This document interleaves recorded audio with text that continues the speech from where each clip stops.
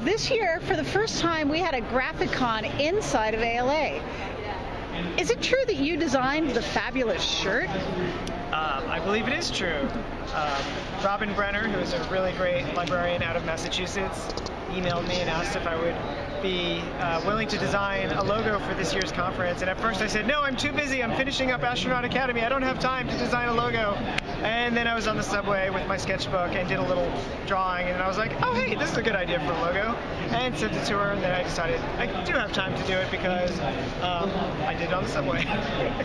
So, and the idea for the logo is that it's a person reading a book that looks like a really serious book, but inside the book they have a tiny little comic book. And I thought that that's a great metaphor for this show because it's the American Library Association Conference and it's libraries, and then within it is a tiny little comic convention with an artist alley, which is why we're here selling comics and showing them all the creative stuff that we're doing with graphic novels.